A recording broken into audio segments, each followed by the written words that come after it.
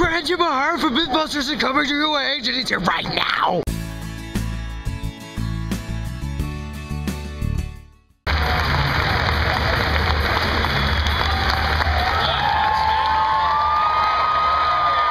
Unfortunately, I'm not going to set anything on fire or blow anything up or have any dangerous robots. These things are very hard to get through TSA. The reason that we have M5, and that's where Adam and Jamie, that's Jamie's original shop, and the M5, I remember asking Jamie about this.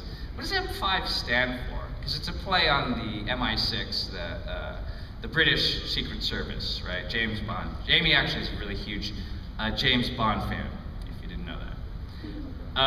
But he's like, oh, I want to have, you know, M5I. So what does the M stand for?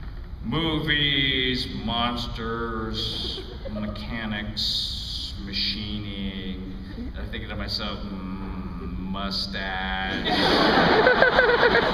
Being an engineer, my contribution at ILM was to light.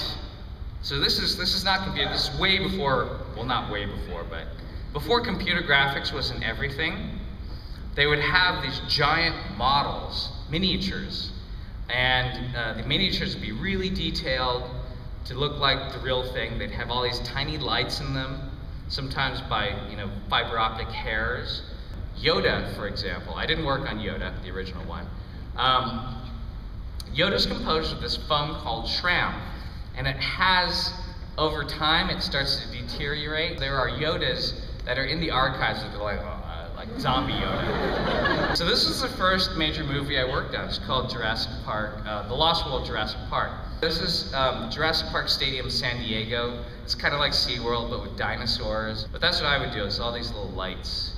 Oh dear, I was gonna take this one. Anyway, okay, we'll talk about this.